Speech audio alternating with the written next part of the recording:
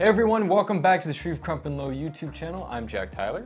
And I'm Christopher Weiss. And today we are going to be going over Christopher's collection. I think one of the things that's really special about Shreve Crump and Low is that everyone who works here is not only a great and knowledgeable salesperson about the different brands, but they're also all watch enthusiasts themselves. And so we wanted to bring Chris on here to bring some of his personal collection and to show you his top picks for right now. So Chris, before we jump into watches, what sparked your interest? What was the thing that got you passionate about timepieces to begin with? I always love hearing people's backstories, what brought them into this very, very, shall we say, unique world. This very kind of out of fashion, antiquated, yes, where's my Apple Watch world. Exactly. First off, I mean, it's great to be here. It's fun chatting with you. We always get to interact behind the scenes, and it's fun to kind of be on camera and chat about these things. For sure. I think that there was a seminal moment in my watch collecting journey that came in middle school. Oh, wow. When I was given a Casio Calculator Watch. Nice. And this did not make me very popular. Marty McFly. Marty McFly. Was it that watch? It was that watch. I My dad got this to me. I thought it was the coolest thing in the world. Yeah. I have no idea what happened to it. It's okay, you can get another one for $10 on Amazon. Buy 3 for the price of 1. Sure. But I always enjoyed that. I thought that it was cool to have that little toy on the wrist. It did little things. Of course, this is way before iPhones and everything. Sure. So moving into more serious collecting, got hooked on some watches, you see some movies, you start getting the imagination fired up, you go online. One of the first watches I saw online from videos was Nomos. Didn't know anything about this German brand. I start reading about them, I visit their website, find out that you can go to an authorized dealer or whatever that was, new thing to learn. Found Shreve Crump and Low, of all places. Drive down, I go in, visit the watch salon, they put Nomos on my wrist. I'm looking at this watch and I'm thinking, this speaks to me. Bauhaus-inspired design, form follows function, very clean. I just found this connection with this watch. Got it on the wrist, took some pictures, went home, thought about it, and I got to remember, I called in to make the payment on this watch, having never made a purchase like this before. And I remember giving my credit card number over the phone and my hand was shaking. Should I be doing this?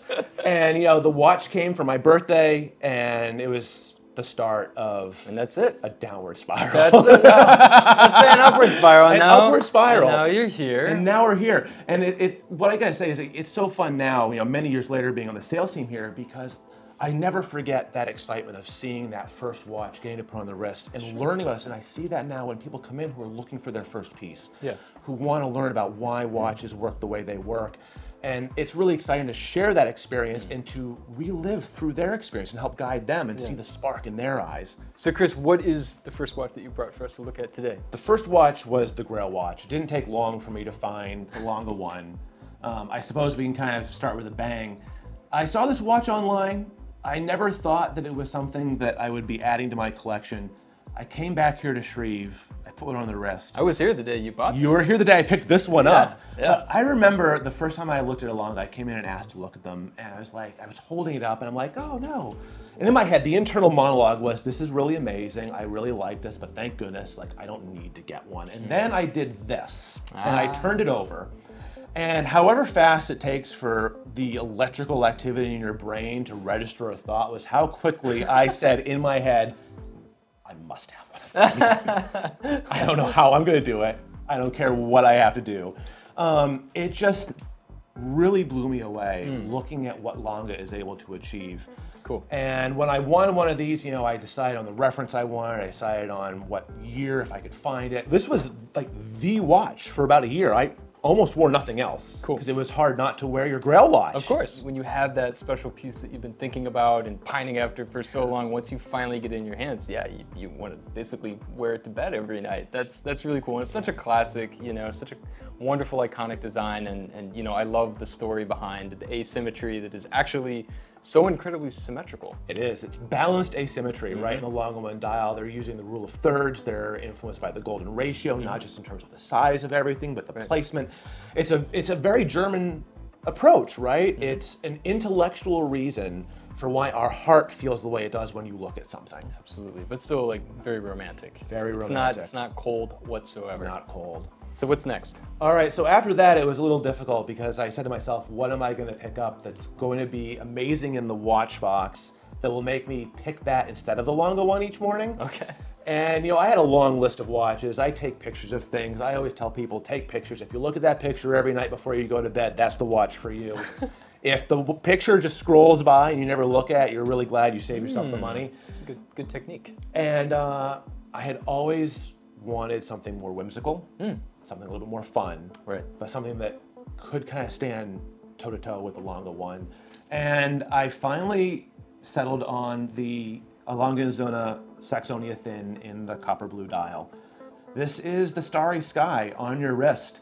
It has a dial that we don't see this very much from Lange. They don't do playful very often. No, and nobody else really does a dial like that at all. They don't. This is an example of Lange doing something really special on the dial side as well. We always joke, oh, a Lange, you want to flip it over, wear it upside down. Well, like, it can actually be worn with a sweater. It's much more versatile than people might think. Oh yeah, for sure. And it's thin, it feels great, and it's, I think, a nice contrast between these two pieces. So I was really happy. This is actually the newest piece in the collection, and it's the first time we're seeing it on any of the Shreve Instagrams and videos. So I'm happy to present that. Yeah, I don't think there's even a crease in the strap yet. Yeah, right. It's brand spanking new. It's still cool. got that new watch smell. Nice. All right, so last but certainly not least, something I was not expecting, but I guess it goes well because it's so different than the other two watches. What do we have here? Yeah, I think every watch collection needs something playful, something that you can wear in the summer, something that you can wear very casually. And I saw this really cool brand called Studio Underd0g. If you are a watch dork on the internet, you have no doubt encountered them. They first came out with this watch that was inspired by the colors of a watermelon, which really caught everybody's eyes and caught my eye, but I was like, I'm never gonna wear that. And then they came out with one that was kind of like eggplant themed for colors. I was like, that's awesome. I'm never gonna wear that. Please come out with something more conservative because I'm generally a boring guy. I have 2 dress watches. Right. Well, this is like, they call this Desert Sky. It was actually inspired by a sneaker color combo, but they do these cool little dials. It's a seagull movement. So we're talking affordable here. Sapphire crystal, chronograph with a unique and fun approach. These are some people who do not take themselves seriously. And I think that it's important to have something that you can throw on your wrist that reminds you to not take yourself so seriously also. Sure. And so they opened up the pre-orders for that. I was really happy to send them my credit card info and was able to get one of the next pieces from them.